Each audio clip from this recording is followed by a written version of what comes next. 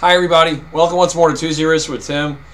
Today I want to talk to you about possibilities with arpeggios for modal improvisation using a common chord shape but rerouting it and kind of displacing it.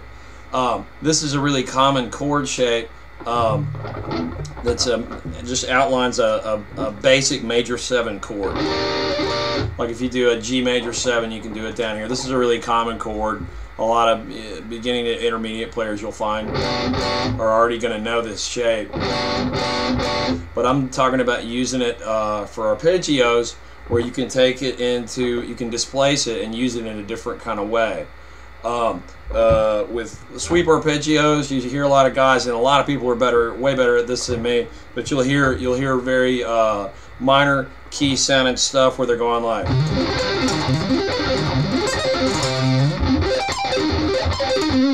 And I love it. That's great stuff, and lots of people are really good at that. But with my background of learning modal improvisation, kind of 70s style, I like Dorian flavored stuff. So I'll displace this major 7 shape and get kind of a Dorian sound. It's simple, it's not complicated, but it sounds cool and it's kind of unexpected, I think. If you're in C minor is like our tone center. So I'm talking about taking this shape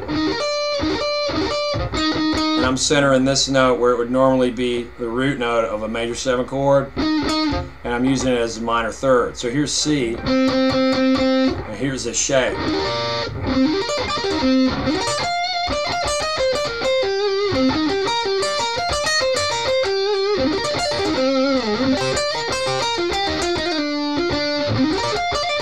If you listen to Tony Iommi, man, he loves to use ninths and really modal jazzy sounding stuff and some of his better solos on the old Sabbath stuff.